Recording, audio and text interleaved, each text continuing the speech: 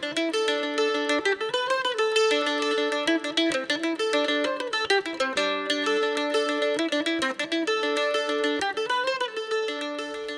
it's the 25th of July 2015 and today we're looking for greater burdock.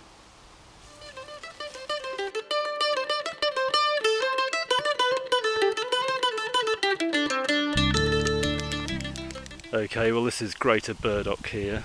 You can see it's quite a large plant. This one's about 5 feet tall and it's got these quite broad leaves which are lighter on the underside, and there's no serrations on the edges, and these pink flowers which it's kind of it's not the same genus as thistles, but it's quite closely related.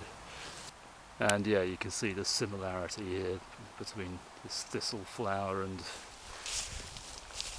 these burdock flowers over here. The difference is when a thistle has finished flowering, it'll produce thistle down seeds that will blow away in the wind, whereas this here turns into the burr, which obviously gives burdock its name. Dock is just an old English Anglo-Saxon word for plant really, but burdock. And yeah, these burrs, there's tiny hooks all over here, and these will attach to animal fur and it will distribute itself that way.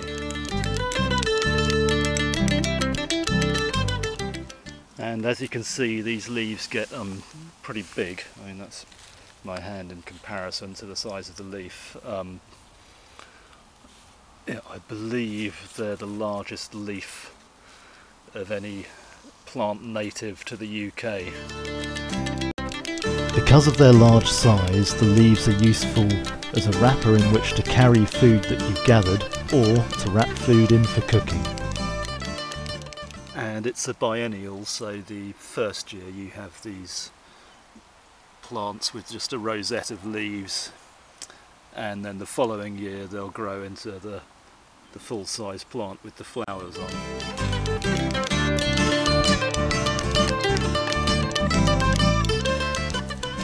And pretty much the whole plant is edible.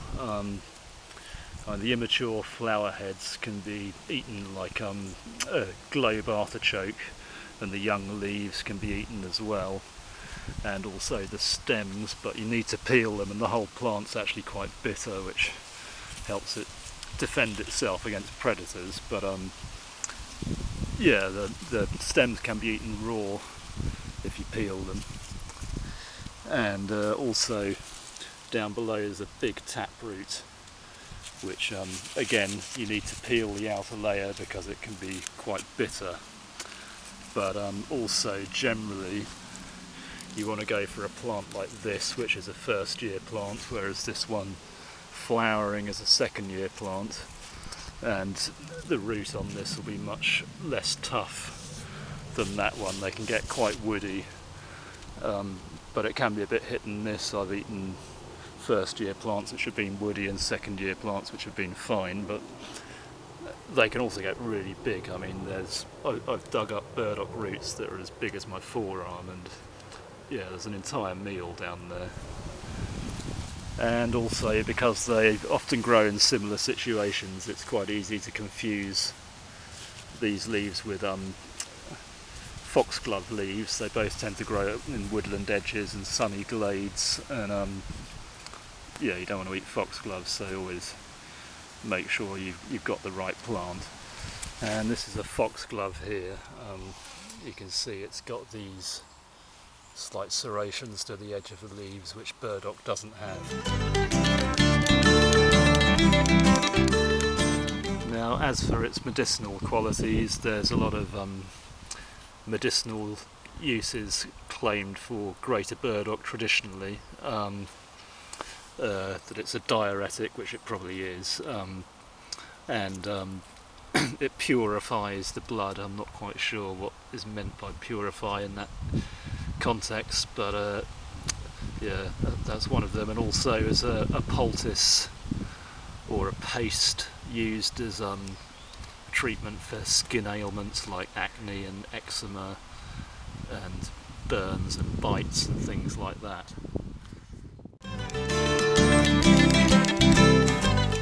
And there have been a few scientific studies done into burdock and its properties and what it contains, and it certainly contains some quite strong antioxidants. There's phenolic acids and arctogenin, quercetin and luteolin, and it's also been found to have anti-inflammatory properties and antibacterial properties as well. And in Chinese medicine it's traditionally used as a treatment for impotence, and yeah, there have been a couple of studies that Chinese scientists have done which seem to demonstrate that it does increase your testosterone. So if you want a bit of lead in your pencil, eat some burdock, as long as you've got someone to write to, obviously. And a word of caution, burdock root may reduce blood glucose levels and increase insulin levels. It may also have a blood thinning quality, so it's best to avoid if you're on medications such as diuretics, diabetic medications or blood thinning medications. And the claim to fame that these hooked burrs have is they apparently inspired Velcro. The guy saw the hooks and how they attached to fur and invented Velcro. So there you have it, greater burdock,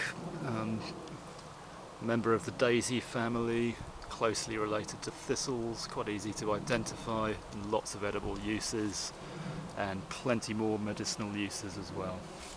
Greater burdock.